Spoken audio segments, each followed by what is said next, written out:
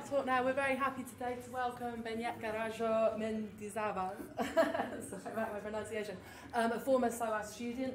So he was going into education when in his last year in undergraduate he got a study abroad scholarship to attend Boise State University in Idaho, USA, which being on the western side of the states is home to a large Basque diaspora community, and he was very surprised to see the strong cultural attachment there to the homeland, as well as the efforts to maintain or reobtain their heritage.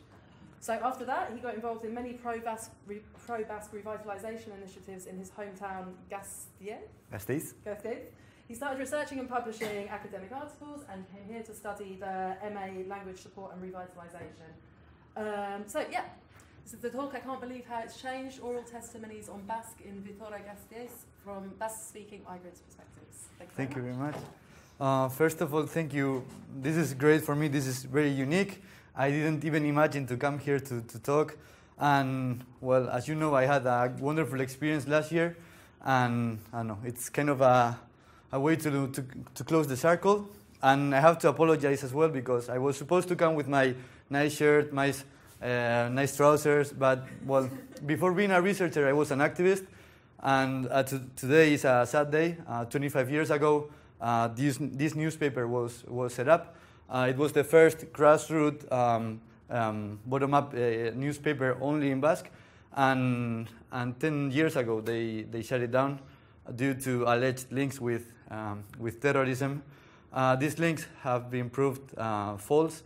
Many of the journalists were taken to prison.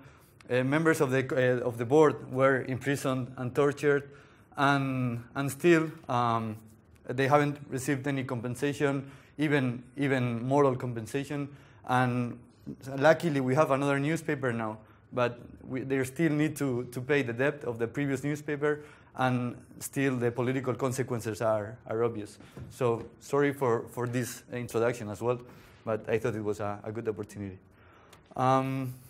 So my hometown is Vitoria-Gasteiz. In Basque, is Gasteiz. It's really important to talk about migrants because it was the city with the largest relative population growth from the 50s to the 70s. So, well, we will get into detail. So this is my city 50 years ago. 50 years ago. And this is nowadays. So it has changed quite a bit. Of course, you are more than welcome, and you can visit me anytime. This is the outline. First of all, introduction, the origin of this work, the theoretical framework, methodology, results, conclusion, references, and bonus slides, a small present for especially future researchers. I'm not a researcher, but I'm beginning, and I would like to share my experience. To warm up, who are we? Where are we? Where do we come from? Does anyone know anything about the Basque country?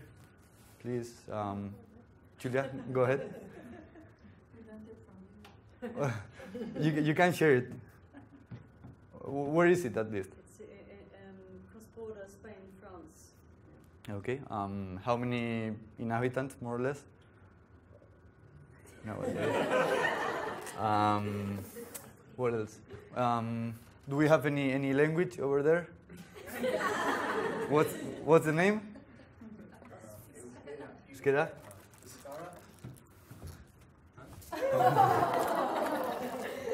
There you go. What's so special? I didn't hear. Sorry. What's so special about the language?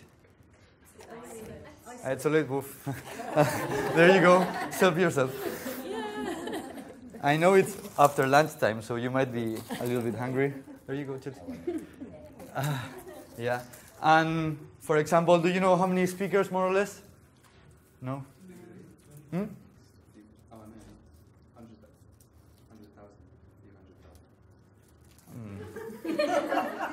Try later.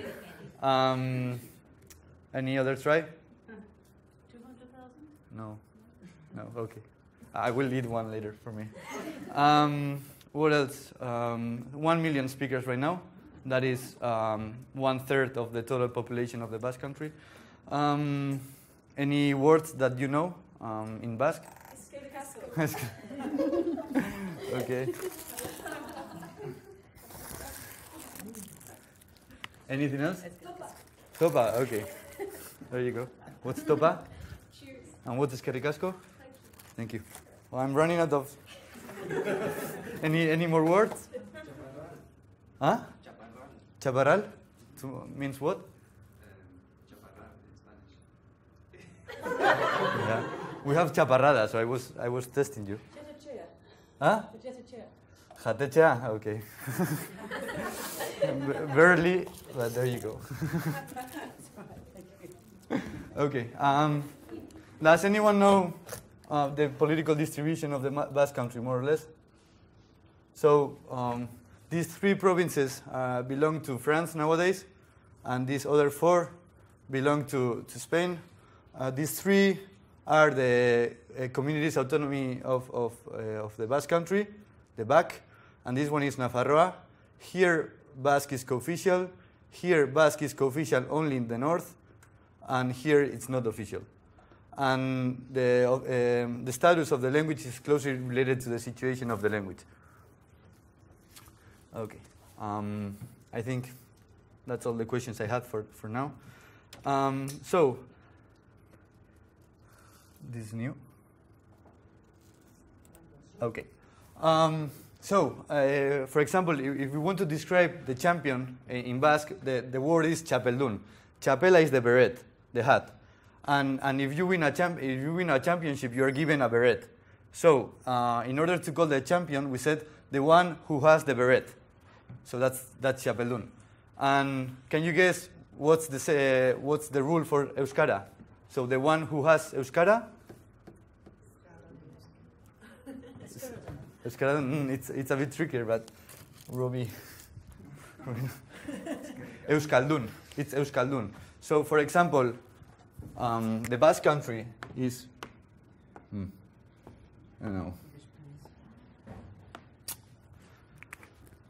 So the Basque country is called Euskal Herria. That is the land of the Basque language.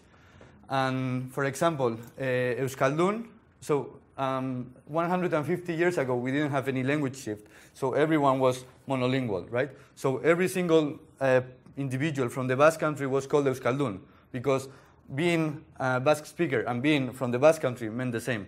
Nowadays, it's not the same. So we are starting to switch the definitions. So you might be Euskal Herritarra, which means citizen of the Basque country, but you may not be Euskaldun, which is Basque speaker. But the nice thing about this definition is that, for example, Kifa can come to the Basque country, learn Basque, and she is automatically labeled as Euskaldun. So I don't know if it's on purpose or not, but it's a open project or open family or whatever you want to call it. So you all can be Euskaldun if you want to.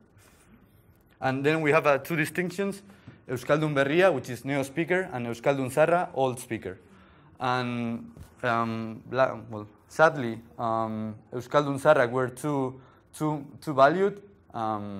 If you were a native speaker, you were the best one, whereas if you were a neo-speaker, you were a second-level speaker. But then that's changing again. So I would like to talk about ahotzak.com. Is anyone involved in language landscape here? Okay. So it's pretty similar, although it has one different feature. So as some of you may know, the Spanish Civil War and the 40 years long Franco regime was a very bloody period for everyone, for left-wing activists, for LGTB, for minority languages, for nations within Spain. And later on, the so-called democracy was non-existent, and a remarkable need to document past crimes. Many of the crimes were unresolved. For example, the first political party nowadays are the ancestors of the Franco regime, the successors of Franco regime. So you can see that we didn't have a social justice together. So ahotzak.com was born to record as many elderly people in the Basque country in order to, 1, describe the horror of Franco regime, and 2, document Basque linguistic diversity.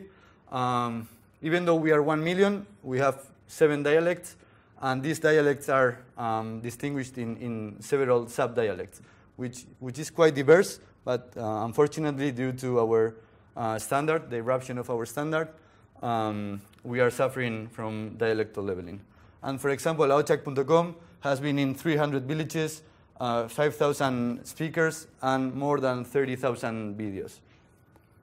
And I wanted to volunteer, so that's why I started doing this work, just interviewing these people. Two important details about the origin of this work. I was in a forum in a premiere of a book, and one acquaintance of mine, he was sharing his experience, and he said, I work in a social service of my city, in a public service, and once an elder person came to me and started speaking, but I realized that he was a Basque speaker, so I switched, and he admitted that it was in 50 years the first time that he used Basque in a public service. And the other one, as some of you may know, I work as a physical trainer with seniors in the city council, and the vast majority are Spanish immigrants, and only a few, so far 12 out of 630, are Basque speakers. So it was really interesting because I had a little bit of two words, but obviously the Basque word was really small. My concern was that most of the work was focused on the Spanish immigrants, a lot of interviews, a lot of sociologic works, and Vitoria-Gasteiz, Gasteiz in Basque, was and is a predominantly Spanish-speaking city. How did they feel, those Basque migrants, when they settled down in my city, and how do they feel now that Basque is going up? This work is not to criticize any group of people in particular, of course, I'm not against anyone, and I have to be careful, especially back home, because they say, oh, you are an ethnicist, you want to get rid of Spanish migrants, and it's not true. But I just want to provide more evidence to describe the current vitality of Basque and try to understand why our language shift happened. And then as well, I want to contribute to Memoria Histórica and Common Ground. And this is the end of my introduction in my article. I published this article 2 years ago, 1 year and a half ago. I applied for an award for young researchers. I won that one, and then I realized, well, I want to do something at SOAS. And right 3 months before coming to SOAS, I said, okay, I need to test myself, and that's why I published this article as well. And I finished saying, so if we haven't achieved to talk to you in Basque, I bet we can do so with your kids or grandchildren. It sounds kind of a threat, but it wasn't my intention. Well, this is the theoretical framework. A little bit of perception, language attitudes, vital event, the Basque country dictatorship, evolution, my city in particular, the language, and finally immigrants and language rates. So, does anyone know what viral events are?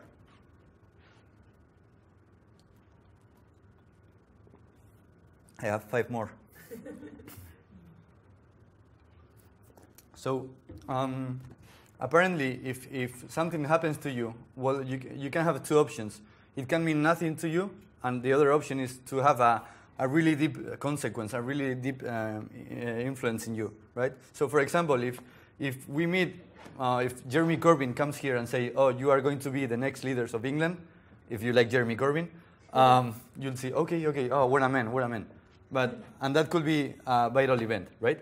And then perceptions, when human beings need to categorize information, need to explain what's happening around, and for that reason they need to obtain information. The process of obtaining that information is called perception, but as you know, it's really subjective, and viral events and perceptions are strongly related and are both of them really, really subjective. So a little bit about the Basque country at that time.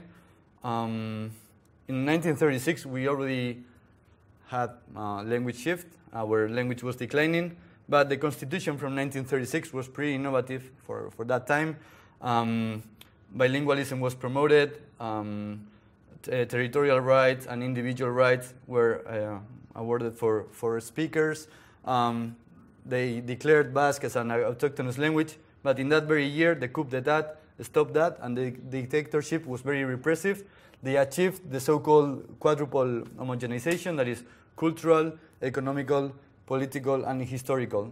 There's one saying in Spanish coming from that period: Spain is 1 and not 51. 51 are the number of provinces in Spain, and by saying so, they mean that Spain needs to be one and only one. And the population of the Basque country increased considerably at that time. So, for example, in 1851, we were less than 900,000 inhabitants, half in the back, where I'm from. Nowadays, millions, and back has half of it. Reasons to grow. Spain at that time, Franco allied with the US. So they turned from an isolated economy into a capitalist country, so they started producing goods for the US. So national planners had to choose some places to build industries, and they needed people, so they took people from rural southern areas, and they took them especially to Great Catalonia and Basque Country. And a lot of authors think, well, was it a mere coincidence? You have to think. You have to take into account that Catalonia and Basque Country were the regions with the most advanced, willingness or desire to become independent countries, and all of a sudden, something related to demographic slumping happened. In purpose, I don't know. I don't have any evidence, but it can be. Why not? And for example, the three cities of the back, they were Bilbo was industrial, Donosti was touristic, and Gasteiz was rural. And nowadays they are similar now. For example, at this point, the Basque culture, language, and existence as a nation was at risk. And for example, let's look at this demographical data. 43% of the Basque couples were locals, 25% mixed, and 32% outsiders. You have to take into account that the locals were already stopping to transmit their language. The mixed didn't transmit anything, and the outsiders had just Spanish. And even the birth rate, we are one of the the regions with the shortest birth rate in Europe nowadays, and the same was 50 years ago. So 1.2 for the locals and 2.1 for the outsiders. And as I said, it was the city with the biggest relative population growth in Europe at that time, and González de Langarica called him the revolutionized city, because it used to be the city of priests, army officers, and peasants, and all of a sudden that changed. And there were three key factors for that. The first one was industrialization, but in order to have factories working, you needed people, so immigration, and in order to have people living and working, they needed urbanization. And this was an idea of the local elite. As some of you may know, they killed previous presidents and councillors, especially if they were left-wing. So the local elite, the right-wing elite, took control of the government, and they designed an economical plan to develop the area, and what a coincidence to get rich. So Gasteiz in 1950, 50,000 inhabitants. In just 25 years, 2,000 new companies set up. And in 1975, we had 173,000 inhabitants. And so, for example, how did migrants integrate? Araba is my province, somewhat over here. They didn't have any problem because they had to go to the city at least once a week to sell their goods in the market, to buy stuff, to go to the government to do some paperwork. So they didn't have any problem. Rest of the Basque country, according to González de Langarica, they didn't have any problem. Culturally, were similar. And he said that the distinctive feature in some cases was the Basque language.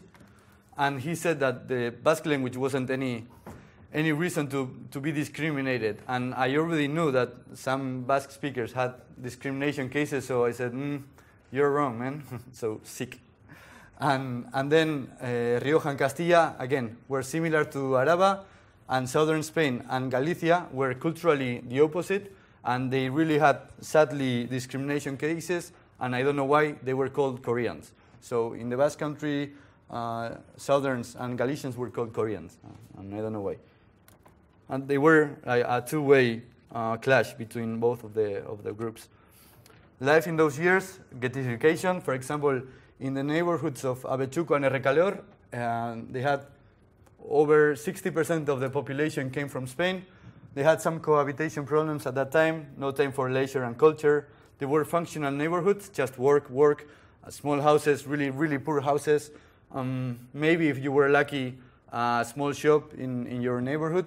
And eventually, local Basque culture evolved, but just dances and just the habit that we have every single weekend to go to a bar, drink one wine, go to another one, drink one wine with your group of friends. And that's about it, about local Basque culture. Language wasn't part of it. When everything looked very dramatical, in the 50s, just less than 2,000 speakers in the province, an explosion of a pro-Euskara movement, and nowadays we are around 80,000 speakers in the province. We are, if we take into account the whole Basque country, the territory with the biggest growth. So it's a reason to be proud, I guess. In Gasteiz, I'm sorry for being too colloquial, Spanish is the king. 22% Basque-speaking bilinguals, 26% passive bilinguals, and 54% monolinguals or speakers of other languages, which are estimated to be 10%. Basque is the mother tongue of merely 3.6%, and Spanish is always spoken by 83.1%. Every 5 years, they measure the conversations being held in the Basque country, and they calculated that the conversations held in Basque in my city were 0.9%, where foreign languages made up to 1.3%. So foreign languages are more spoken than Basque. So, and some notes on immigration. Immigration isn't an individual event, but affects everyone. And we realized, or some authors realized, that if we want to convince migrants, we need to be welcoming, and we need to convince them that Basque is good for them, and we need to understand them as people, and they have their rights, they have their needs. So if it's not both ways, we won't succeed. And a good question is, how can we combine Basque revitalization with the language rights of the immigrant? And that is the key factor. Qualitative. The methodology was qualitative, oral testimonies, the method to provide voice to those who were silenced or did not speak up. I wanted to know their perspectives on this period, and I wanted to analyze the perceptions, vital events, and language attitudes. Corpus, 9 interviewees, 7 gave their permission to publish the videos. One of them, she lost her Basque because she was her mother-in-law prohibited her to use Basque at home, so she couldn't transmit it, so she lost her language. And the other one, she was too concerned with her image, and she didn't give me her permission. Mother tongue Basque, to all of them, born in very Basque-speaking towns, and came to Gasteiz between 1950 and 1975, except 2 who came in 1980. These are 8 of my interviewees. Pachi and Vitori from Leizarraga, Felisa, Marichu, Carmele, Chomin, Antion, and Arantxa. And all of them, they speak different dialects, and I will try to play the videos later on so you can at least experience. And I called them 2 months ago to see how were they doing, and sadly, she's losing her mind. She doesn't answer anymore, and she doesn't know where she is, but the rest are doing fine. I saw him in the States. I went this summer to the States to the Basque Festival, held in Boise every 5 years, and he started shouting, and he was there. So that was very nice. And he's 81, although he doesn't look 81. So Kifa will know more than me, but in Ireland they have the Gaeltach, and we do have something similar, although they don't have any legal protection. As you can see, the darker it gets, the more Basque-speaking towns they are. So these ones are part of the Confederation of Basque-speaking towns. These little stars are the hometowns of my interviewees. And when my father is from here, he didn't speak any Basque, and my mom is from here. So she was born in a very Basque environment. So yeah, I'm a son of Basque migrants as well.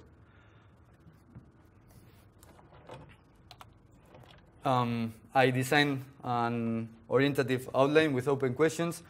My intention was to know more about their childhood memories, first years in Gasteiz, discrimination and relationship with Spaniards, discrimination both ways, transmission of the language, lifestyle and language habitus and language attitudes, Basque nowadays in Gasteiz, and challenges for the future. And these are the results.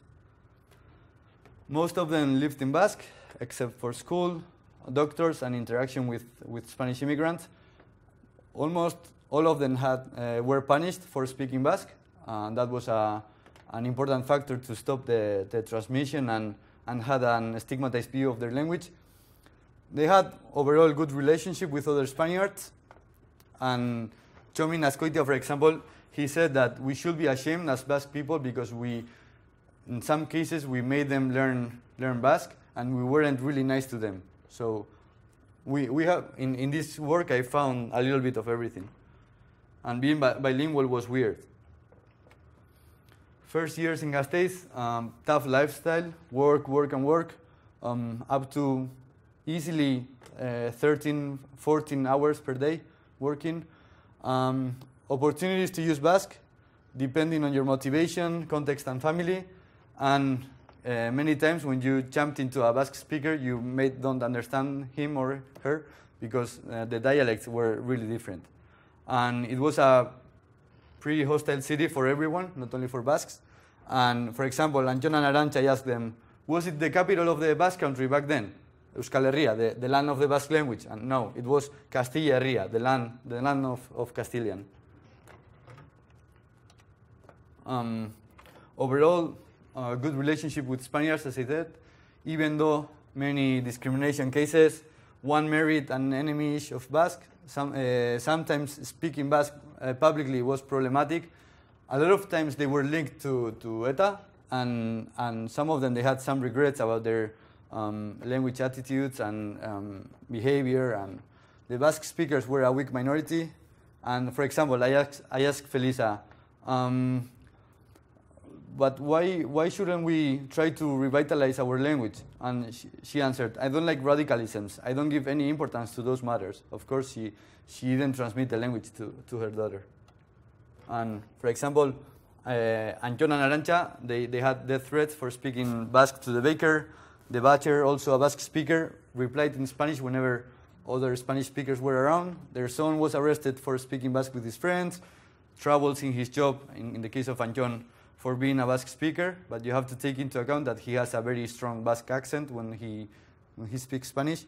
And Mila, as I said, her mother-in-law prohibited the use of Basque, and Txomin Azkoitia was called the farmer, the peasant, the redneck. And I wanted to show you some clips. I had some issues with Movie Maker, but I managed somehow to subtitle the conversations. These are Antxon and Arantxa from a town. It's a town close to my mother's hometown, just 5 kilometers.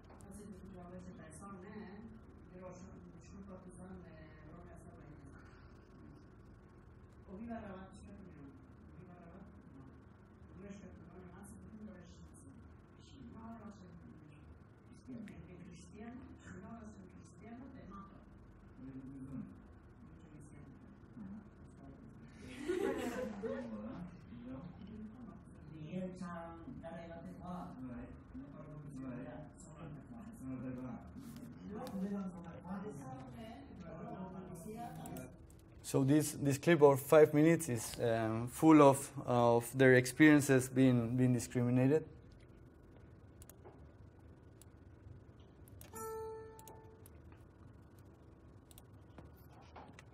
Marichu had no kids, but she all the time would answer, if Muslims speak in Basque, why not everyone? Apparently, she is really shocked when she sees any immigrant speaking Basque, and all the time she was telling me that.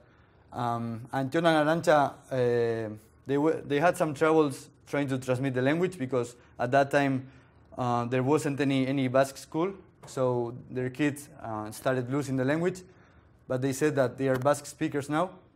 And this is really interesting, this point here. One neighbor used to visit them to listen to Basque. The father of this neighbor was a Guardia Civil, which is a very repressive police force in Spain. And so he would sneak out the house at night and go to their home to listen to Basque and learn. And I was very impressed with this guy, but it happened that Carlos was my local music teacher for many years. So I saw him later and said, "Oh, so you were the one sneaking out the house?" And yeah. So that was really nice. And then Carmele, her daughter, is a famous Basque writer, and her tales or books are taken to movies, and she's very successful. But she said, my daughter is a famous Basque writer, but she speaks Spanish to her Basque-speaking husband. I don't get it. In her case, a lot of years suffering to teach her Basque, to ask her, you have to speak Basque, you have to be Basque, and then whenever she has a easy chance to speak Basque, she speaks Spanish. Then Chomin, all my kids and grandkids have the EGA. EGA is a sort of TOEFL or Cambridge certificate for the language. And for him, to transmit the language is to achieve the EGA, to get the EGA. And well, that's true. That's a good thing. But for example, 2 of her grandkids are best friends with my girlfriend, and 3 of them they speak Spanish between each other, even though their mother tongue is Basque. So, and then Vitori, Pachi, Feliz, and Mila, they didn't transmit the language, and now they regret that. And this is a fragment from Felisa. Let's see. No. Hay guiñaderas. Es que, mire, familia sepuk, o gizonen aldeko familia sepuk, gine penseizen, antz, ese beze, euskera. Eta, beste batzu pesemen, nahi hori esatu zabe. ¿Por qué no nos enseñaste tú? Porque no me salía, porque nadie no, el padre tampoco no tenía ni idea, la sécula. Gure gizona be, hainbeste temporal, eosan, bueno, ongitzat. So that's it. As you may realize, she switches back and forth Spanish and Basque, and that's common in my city, especially in my city. Especially if, as this lady, she doesn't speak any Basque at all, only with fellow villagers. If she finds anyone from Oñati, then she starts speaking Basque. But if it's not from Oñati, you say, oh, no, that's not real Basque. So she refuses to speak Basque.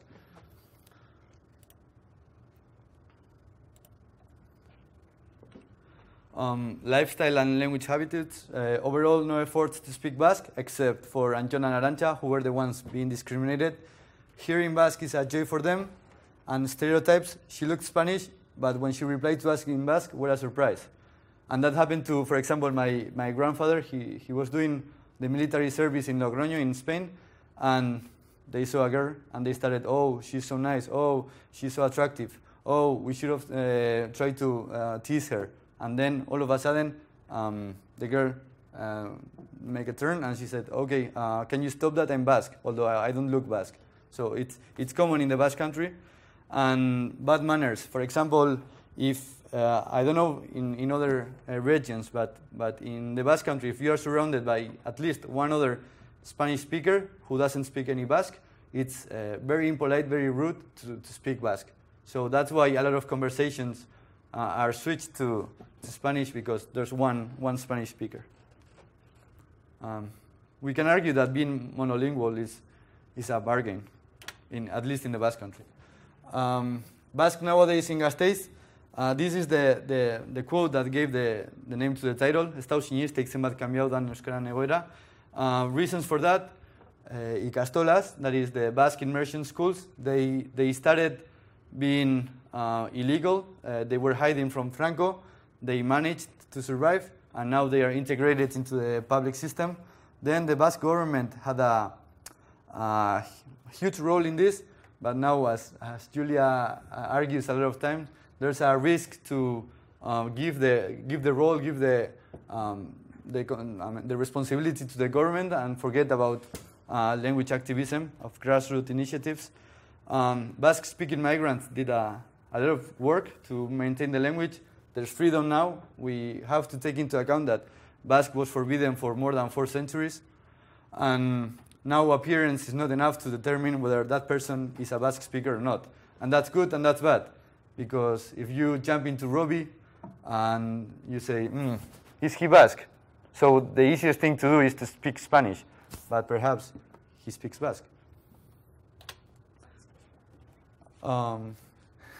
Marichu from Agina, she said, orain karrera atera liteke euskaraz, ezta? You can even get a degree at university in Basque now, right? This is very, very special for them, very unique.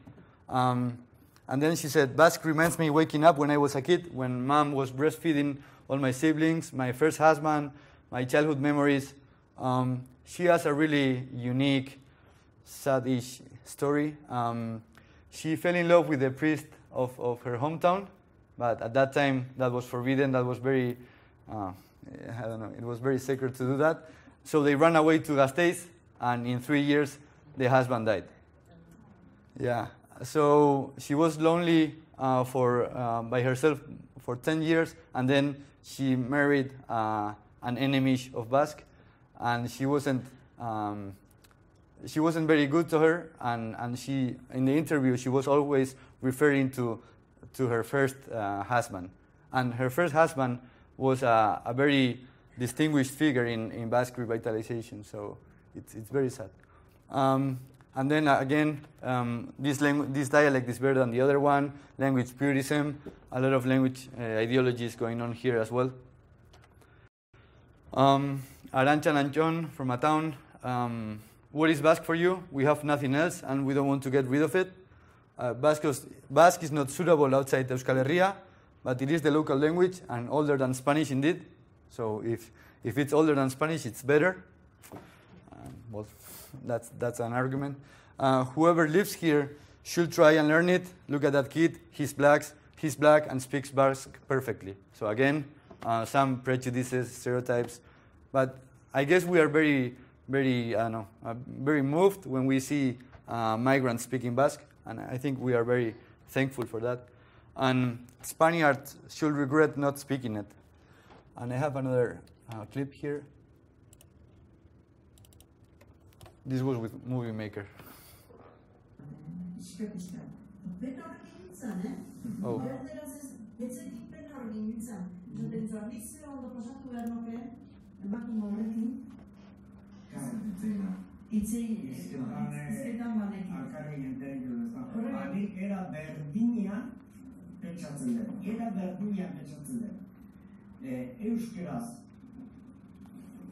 Beno, euskaldunok, emakume hori bezala, izbat erderaz ez dakiena, hori erdaldunen tartea etorri, eta erderaz ez txekin, pena sufritu behar dute.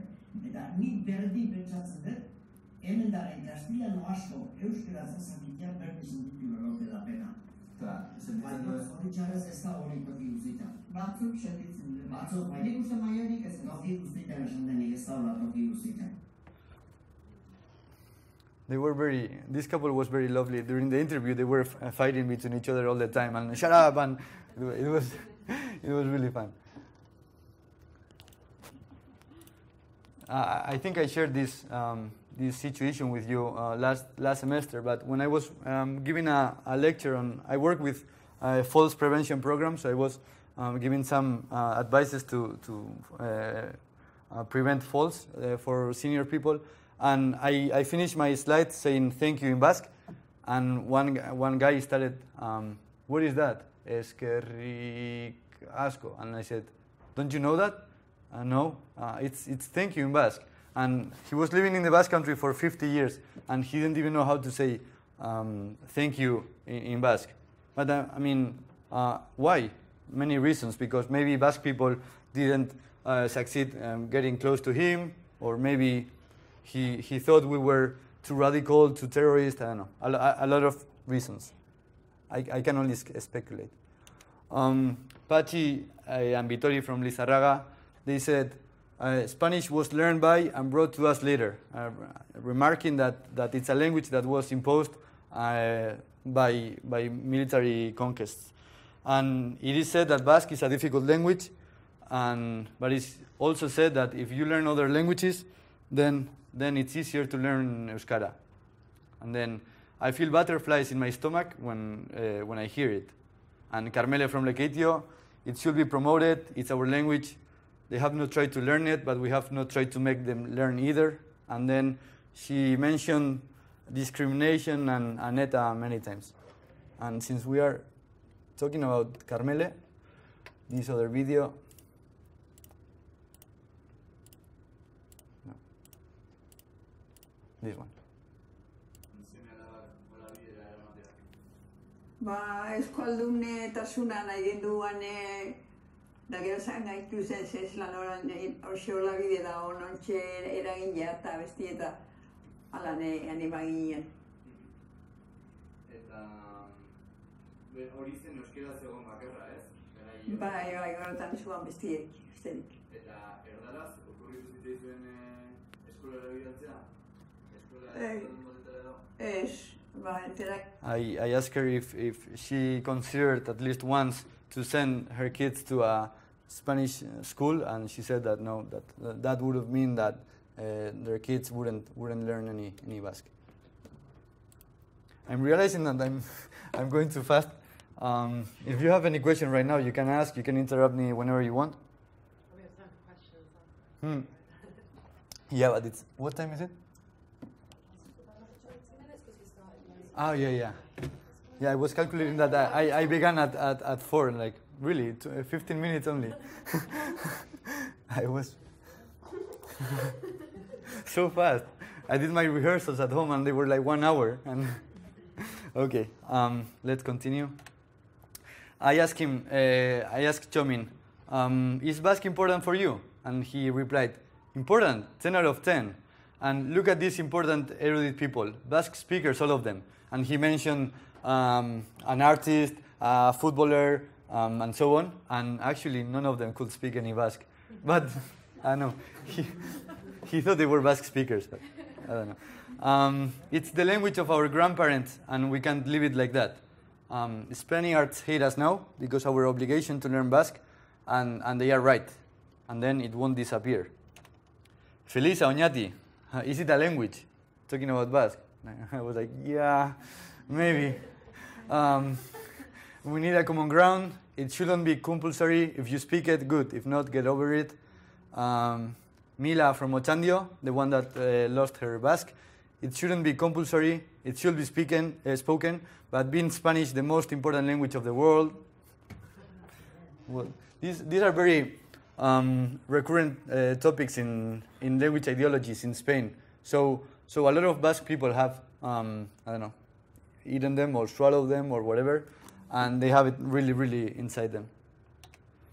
Challenges for the future: speak and speak, eliminate the links between Basque and terrorism. Hopefully, this will be my topic I'm doing a master's now, and this will be the topic of my dissertation. Try to analyze or describe the linguistic conflict in the Basque country. Then do what immigrants do with their languages. They always say that immigrant people are really proud of their languages. They are not afraid of speaking up. And you can go to a supermarket and speak it loudly, whereas normally Basque people are more shy. Maybe we were stigmatized, so we are now concerned, and we are kind of ashamed. And Basque should be valued. That's what they said as well. I will begin with the conclusions. Childhood memories in their hometown. Almost every parent could not speak any Spanish at all. If they could, that was a marked feature. Doctors and teachers didn't know any Basque, and they were punishing people. And only Mila did not speak Basque at home. I subtitled another video, but I don't know why the subtitles are gone. I'm asking Chomin, which language did you speak at home? and he's saying, none. My parents couldn't speak any Spanish, just sí and no. Trenean sartzen zanean, gure amaka trenean sartzen zenean 4 kilometroteko askoitik azpeitira, uroloko trena, oineztu zen, tren hortan 4 kilometroteko, guarrotzo bile gibiltzen ziren kotxian da, erderaz, euskeraz eiken, harrapatzen mazuten emakumen bat, gure ama, beste, kastigatu dituzuten. Bai, aixai kontestau, sí, no. He's saying that in Azkoiti they had a train to go to the coast, to the beach, and in that train the Guardia Civil, the repressive police force, was always on patrol, so they couldn't speak because if they were caught speaking Basque, they would punish them, and if the Guardia Civil would ask something to for example his mom, she just could say sí and no, even though she didn't understand anything.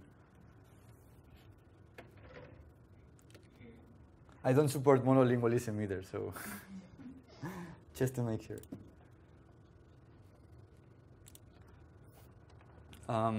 More conclusions. First years in Gasteiz, they came to work or to come with their partner who came to work. No time to socialize at the beginning. Little Basque spoken, even when Basques were around, and different exposure to the language at that time. If you were working in a Basque immersion school, then you were lucky because your colleagues were Basque speakers and so on. And that exposure influenced their life. Discrimination and relationship with Spaniards, that left a scar on them, definitely. Some of them did not transmit the language. Some of them, they were, Arantxa and John, they admitted that they felt hatred against Spaniards because they were discriminated. Luckily, nowadays, they are friends with everyone.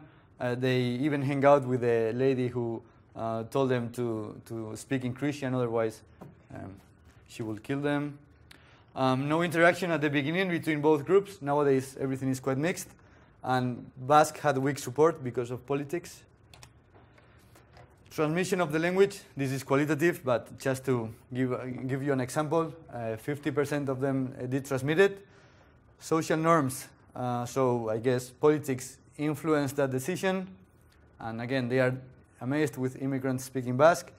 And so if immigrants speak it, must not be that hard. That's another language ideology from Spain. They said that Basque is the most difficult language of the world, which is really, I don't know, let's say it that way. And so a lot of people say, no, why am I going to learn Basque if it's so difficult? It's pointless. Lifestyle, most of their day, interactions in Spanish. Some make an effort to speak Euskera. Happiness when they hear conversations in Basque or they jump into a Basque speaker. First word, always in Spanish. So for example, every time I call them, they reply, sí, dígame, that is in Spanish, hello, tell me, instead of Bayesan. Lonely lifestyles, some of them, so they don't interact with Basque speakers or less Spanish speakers. And some did nothing to keep the language, and now they are ashamed because of that.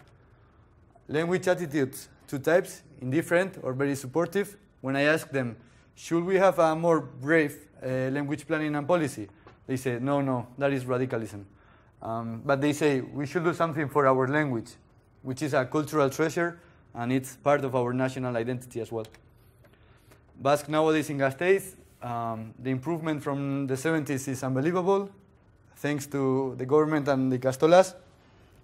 Every social group is united now, supporting the language. That's what they say, but the truth is that two main parties are pretty much against the language. Non-Basque speaking grandparents get happy when their grandkid speaks Basque in front of them. You have to take into account that 70% of schools in my city are Basque immersion schools nowadays. So that's an asset. Definitely it's an asset. But there's much to do. For example, Basque standard versus dialect. A lot of speakers of dialects, they reject the standard, and they say that's an artificial language, that's the language of the young people. And this is another interesting fragment, again from Felisa. She's really nice. She is 89, by the way. Felisa. Zela? Abizena zehazatzu, apellido Ugarte. Bigarrena Martínez, de Zuazo. Zuazo guk ez du, pintxe baina Zuazo da. So I tried to accommodate to her dialect, but I didn't know how to say last name in her dialect. And when I said Abizena, which is the standard, what is that? And all the time she couldn't understand any of my words. Like, your standard. I can't understand it. My mom speaks the dialect of Anjon and Arantxa, so it was much easier to do the interview with them.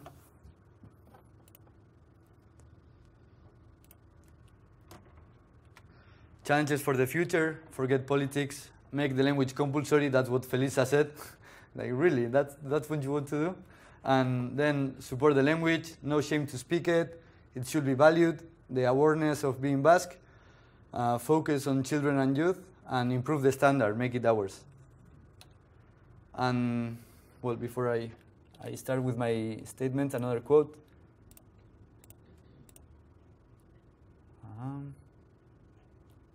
Hizkuntza normala da, edo asko balio duena, edo gutxi balio duena, edo... Hombre, onutzeko, por ejemplo, asko balio du. Asko balio izan berko luke. Eta balio du? Nik uste baiez. Nik zer nago? Xakuren ezin betek ez duna euskera zen. Ezin betek. Askotan lodo garantoa, municipalak gara. Nio bezu euskera zen. Binen, xakure esan duen. Ni horrek garantzen no. Ez duzula inoiz egin zuk edo ez duzula... Nauri xepa ez die euskera zen. Ez zen nire ez Nire fin de semana euskate llebateko etibarian, eta municipalak asko tegiko kontrola gaur asko pasen dute fin de semana. Bai. Sekule esan duen ez dut euskera nahi, erdarate. Lego baten eskatu bat zen da azkenean. Erate no. Nazi ez dut esatzen.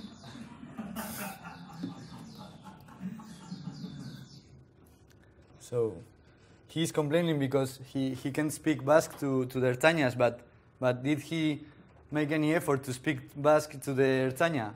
I don't think so. So that's a bit tricky.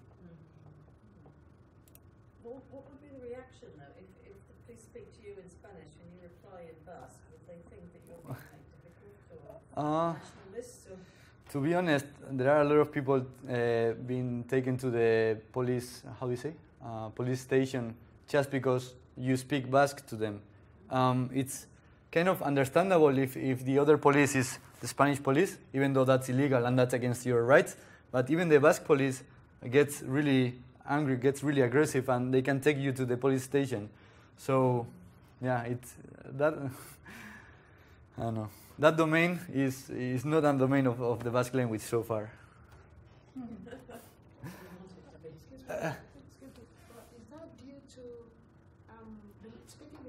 Or it has to do with terrorism, as Basque is more or less associated with? Yeah, well, that's what a lot of people think, that if I speak Basque, I'm a terrorist, maximum, or at least I support the left-wing pro-independence party of the Basque country. But that's not true, because we have a lot of people speaking Basque. They can be right-wing, left-wing, whatever. But that's the image that they have about Basque, and it's sad. And now that ETA has ceased the fire, we are hoping that situation will change. Although the other side doesn't do much about the language as well. So I don't know, slippery as always. So general statements, and that's my personal view based on this work. It was a very meaningful period to analyze. The city was growing. It was the middle at the end of the dictatorship. Basque revitalization efforts were emerging. It was the first experience outside the hometown of my interviewees, and the first contact with Spanish immigrants in a lot of times. As you may know, as you realized, I had a very limited corpus, very different testimonies. Some maintain the language, some others not. I read once that linguistic anomie is to feel foreigner in your own linguistic community. And that's what happens a lot of times, and sometimes it happens the same to me.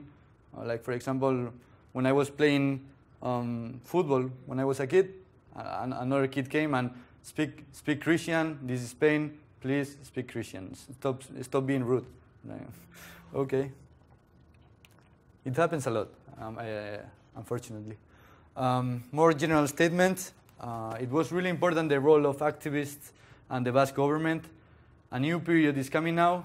Basque, after decades increasing the knowledge and the use, is the reversal of that language shift is stopped now, or it's even declining again.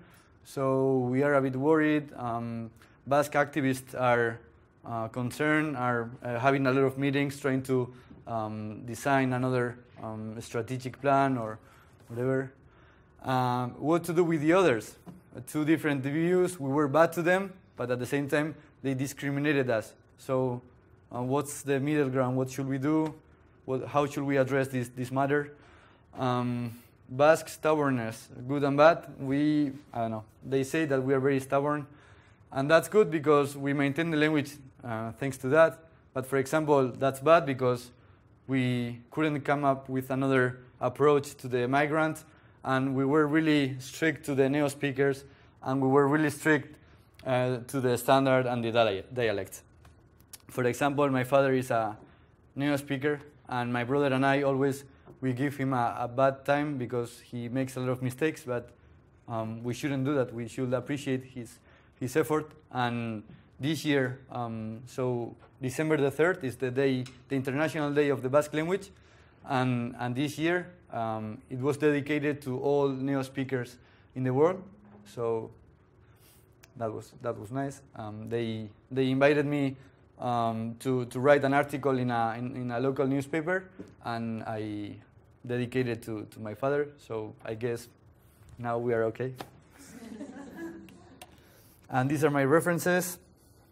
I'm finishing now. Bonus slides, as I promised. How to publish your first real article. Real, if you can say real, because I had a lot of mistakes, a lot of lacunae I realized, but it was a great lesson. I learned a lot. Topic, it was a very familiar context because I worked with them. Corpus, right there, I used to do physical exercise twice a week with them, so I just needed to ask, do you want me to ask you a couple of questions? And although a couple of questions turned into 1 hour and a half, 2 hours conversation. And then was a lot of work to transcribe everything, and it was fun. How to get the information? We have a huge library. It's called Fundación Sancho el Sabio, everything on Basque language and culture, and it's a pleasure to work there. The atmosphere is really nice, really inspiring.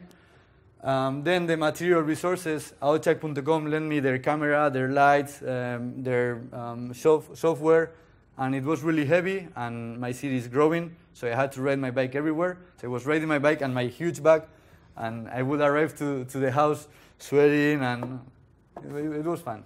I spent 1 month and a half working on this. I finished in July 15th, 2014. Problems, I had a lot of problems with this article. I had previously published in one journal, but they had a 2-year limitation for authors, so I didn't know any other journal. So Iñaki Martínez de Luna, who is a really distinguished figure in Basque social linguistics, he invited me to send the article to his journal, but they have a 40,000 character limit, and my article was over 100,000. So that was a huge mistake of mine, and somehow I managed to cut it down. I sent it in September, no news until mid-November, so I wrote to them again. It got approved, and then a lot of revisions, months and weeks of revisions. This statement is false, be careful and change it. But I was pretty sure that it was true. But anyway, I changed it. In December, it got accepted. Yay, we will publish shortly. So February 2015, this guy, Kika Mnarriz, my favorite figure in Basque social linguistics, he tweets the content of the article, of the journal, and my article is not there. And so I freak out. I write to the director of the journal, and she seriously tells me, Please don't be so impatient. Yours was going to be published in April, so please, you need to be calm. Like, oh, sorry. So before April, they asked me for another revision. I was like, one more? And I was here at SOAS, so I was really busy. And finally, April 2015, my article is out there, but Kika Wenarriz doesn't tweet it this time. When I needed propaganda, and he doesn't tweet it, so I freak out again. 1 month ago, he came to my city to give a lecture, and he takes the issue. He opens my article, and he says, well, you should read his article. Beñat Garaio, he's right there. So I get really embarrassed. I turn red. I stop breathing. It was horrible. And what am I doing right now? It's alineamiento. It's a pleasure to work there. It's a seminar on minority languages. So every month we invite a minority language speaker. The first day he speaks or she speaks about that language, the social linguistic situation, the historical evolution, features. We learn some words and expressions, and next day we have a cultural concert. So far we had Galician, Nahuatl from El Salvador, the language of Ebony. Ebony recommended me a linguist that also could speak Basque. So we did that presentation in Nahuatl and Basque, which was pretty cool. He was about to come to the last Endangered Language Week, but he had some personal issues, so he withdrew his commitment. But he teaches Galician, hypnotizing people. He went to Tibet and he was trained there for 1 year. But he's a character, so if you have the chance, please invite him to SOAS because he's really nice. So this is Galician, this is Nahuatl with Alan King. He's English himself, and he's member of the Basque Academy of the Language. So I uploaded all the videos. And this is Galician with Isaac Shubin, and he's doing his PhD at Sheffield at the moment. And next month we will have Welsh. We're inviting Patrick Carlin. He is Irish himself. He speaks Gaelic, but he also speaks Welsh, Catalan, Spanish, English, and Basque. So we will do it in Basque as well. January, Asturian. February, Tamazight. March, Gascon. And April, Kurdish. So we will have Birgul over there. And next year we are hoping to have many other languages, including Julia. So yeah. So this is it's alineamiento. It's really fun, although not many people showing up, around 15 per average, and that's a bit disappointment for me. But we will improve eventually.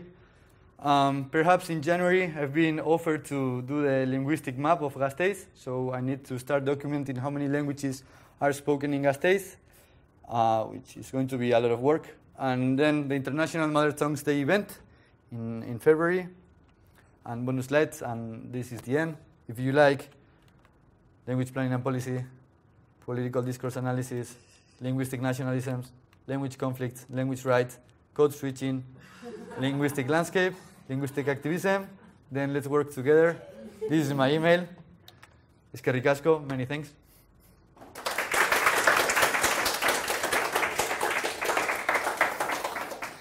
Thank you very much. Let's crack on with some questions because I know you've got to shoot off at the end. Yeah? Go ahead. Yeah. Go ahead. Yeah, so in the scenario you mentioned where you might meet Robbie as a stranger and not know whether he speaks Basque or not, so you would use Spanish first. Has there been any kind of initiative, to sort of visually identify yourself as someone who's either learning or fluent in and willing to speak the language? Because I'm not sure how successful it's been, but I've seen with Irish there's been a badge you can wear that says, I speak a few words, fluent. So. Yeah, we have the badge. That's one, and the other one is radio campaign, trying to realize that we should speak Basque first, and then if the other one doesn't speak Basque, we can switch to Spanish. So, but again, it's kind of hard because sometimes you get bad answers, or you get really, really nervous because what am I doing? What am I doing? And you do it in Spanish. So, but so far two initiatives. But I think it's changing now. You had another question, right? Yeah. Okay, I want to find out. Initially, people married to their Basque couples, like the lady you gave as an example, she spoke Spanish to her Basque husband. That was before the revitalization, is it right? How is it now? I just want to know, how is the situation now? Are people speaking, I mean, are they free to speak? Assuming I'm a Basque woman married to a Basque husband, am I right? Is it freely spoken now? Well, now it's free. Now it's not forbidden anymore. Okay. The transmission of the language amongst both members of the couple speaking Basque is around 95%. If one of the parents is Basque speaker, then the transmission is 86%.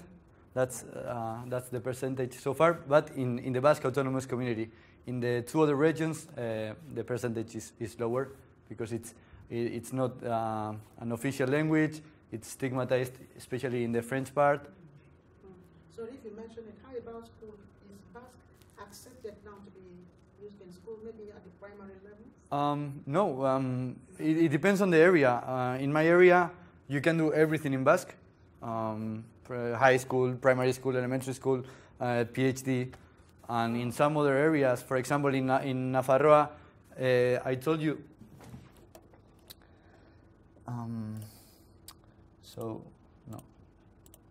So here, as I told you, the north is Basque is co-official. Here is semi-official, if you can call it that way, and here is non-official. So if you want to learn the language here, you need to drive at least 70 kilometers to go to a Basque school, and here there are 7 private schools, I think. So you need to drive to one of these, otherwise French or Spanish. Yeah.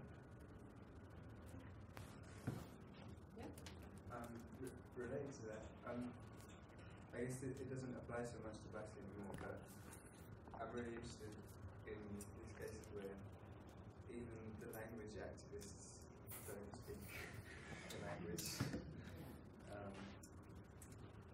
And I wonder if it's because, and it's ironic when the language activists don't speak the language, but then some people who don't care about the language at all, particularly, do speak it. And is it because their language activists tend to be more, I don't know, they might be better educated and live in cities and therefore be more exposed to the language attitudes of the dominant language attitudes.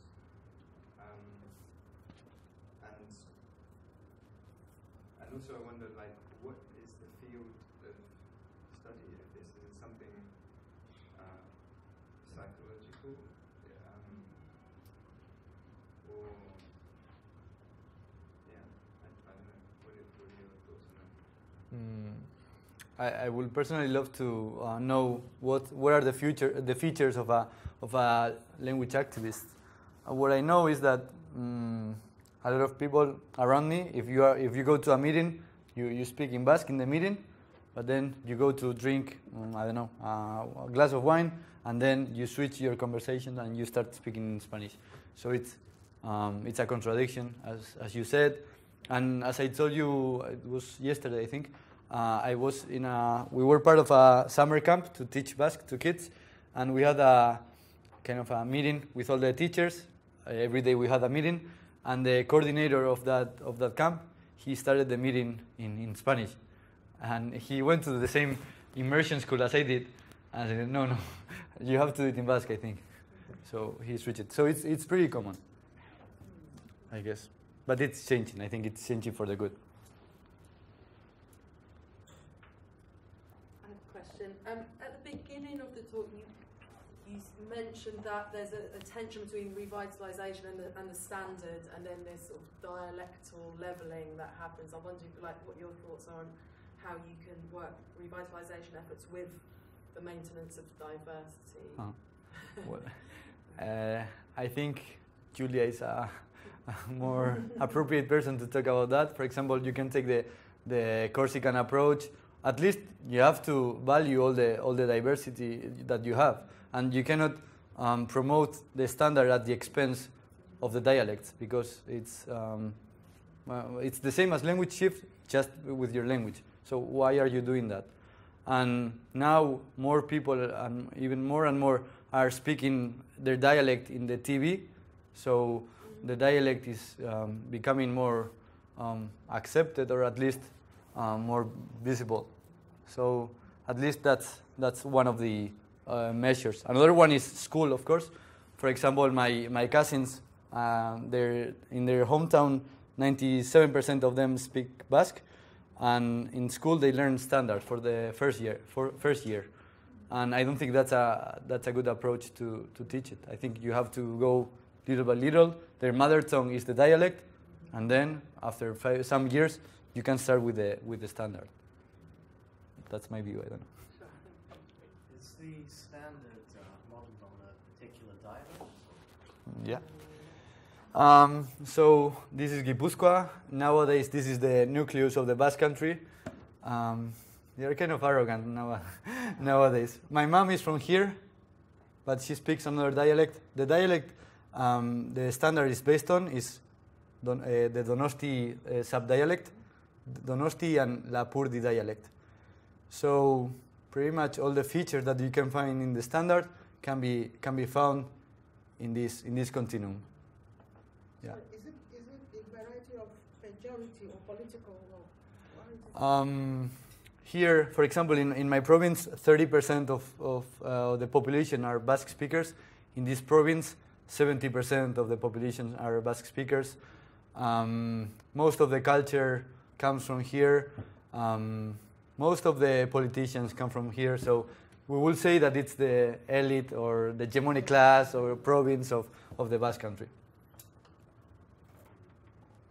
As you've recently been there, do you get any feeling for what the vitality of Basque is like in the American or other diasporas? Good question.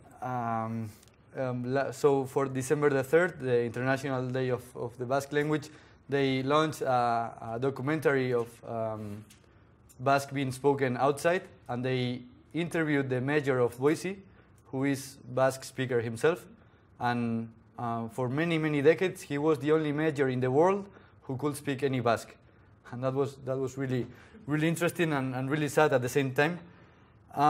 He could learn Basque, but just because he was closely related to a Basque political family in the Basque country, the reality is that very few families are transmitting the language, and even though there are some attempts to become a neo-speaker of Basque, it's really hard to become a neo-speaker, especially in the States, having English, and as always.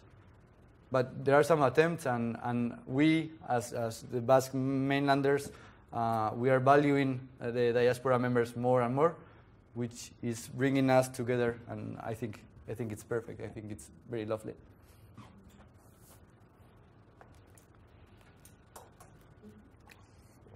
Just a quick question about the people you interviewed. How much, or is it possible for you to discuss how much is it part of their preoccupation, language? Okay, let's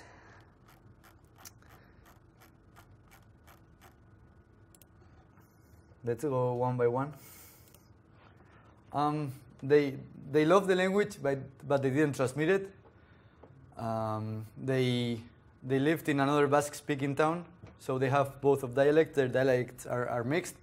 So as I said, they love it, but they didn't transmit it. So half and a half. Felisa, no, she doesn't care at all. Marichu, she loves it, but she's really shy. She hardly gets out the house, so she doesn't speak anymore. Her siblings are dying, and her siblings are the only Basque speakers she has. Carmele, she cares a lot. She was involved in the establishment of the first Basque immersion school. Txomin, well, I don't know. He likes to live, and he doesn't mind if it's in Basque, Spanish. His important thing is to drink the wine and enjoy the life. And these two, they care a lot. They did a lot of efforts to transmit the language. Their sons had a very difficult environment to acquire the language, even so they achieved their goal. And Mila, the one that is not here, now she has started caring, but maybe too late. Although she's teaching, she's speaking Basque to her granddaughter. So after 40 years without speaking none, she's speaking again. Although the teacher of her granddaughter told the granddaughter, "Did your grandmother help you with the homework? Because I can tell this is a different dialect." Come on. So this is more or less.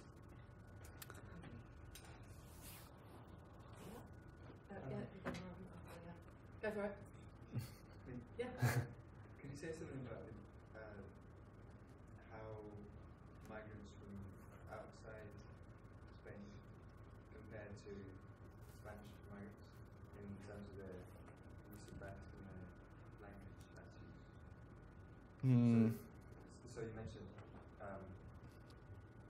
Muslims and whatever. So my first article, this is a coincidence, it was on immigrant language attitudes, immigrants outside Spain. And I found that there are three types of language attitudes, and it's based on their exposure to the language, depending on where did they live before, if they live in a Basque environment. So it can be either very against, indifferent, and supportive. About the language use and language knowledge, I don't know. There are no meaningful differences, I would say. Just some of them, they acquire it, and that's it. Not a big proportion. So they have, you were saying, are there statistics on that? Like No. Basque knowledge and usage in non-Spanish immigrant population in Spanish? No, there's no data on that, I think. But it would be interesting to analyze that. Just briefly going back to your video participants, you mentioned that some of them were happy to have the video shared online and some of them weren't. I'm just wondering if any of them gave a reason that was tied to language or the content of the video, or if it was just personal preference. So Mila was the one who lost the language. When I called her at the beginning to approach her, I started speaking Basque because I knew that she could somehow have a conversation. And I said, Mila, I want to interview you. I'm like, oh, no, I'm sick, no, I'm sick. And then I called her again, realizing that maybe she wanted to be interviewed in Spanish. And then she accepted.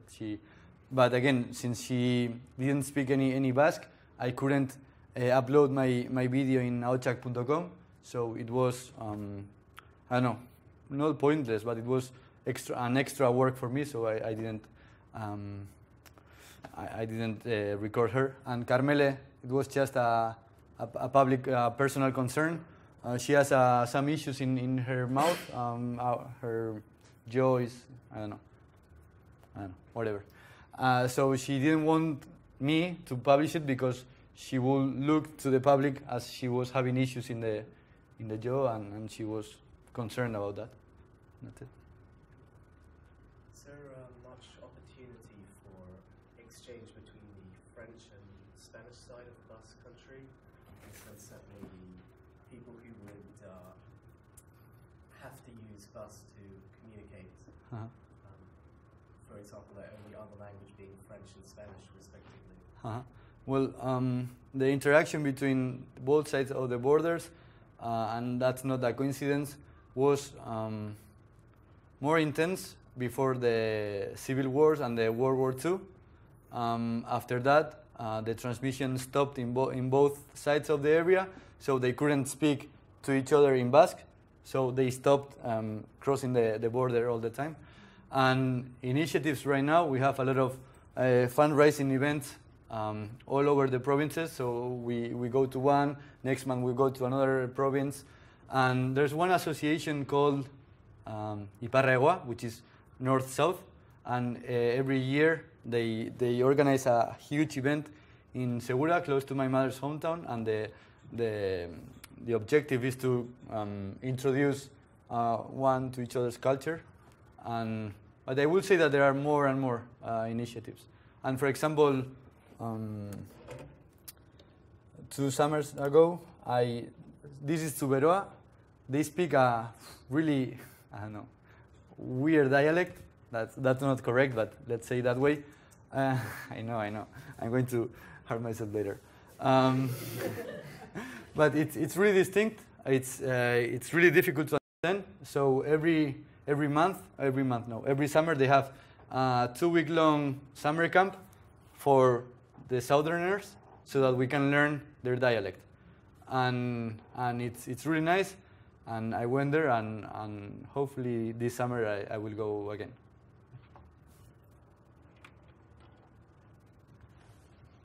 More questions?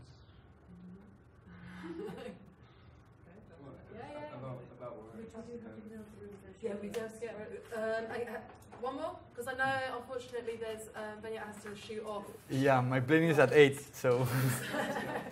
Maybe we can continue the discussion by email. Yeah, sure. Yeah, let's say thank you very much.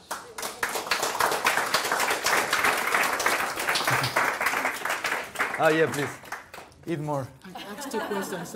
No, you can take one.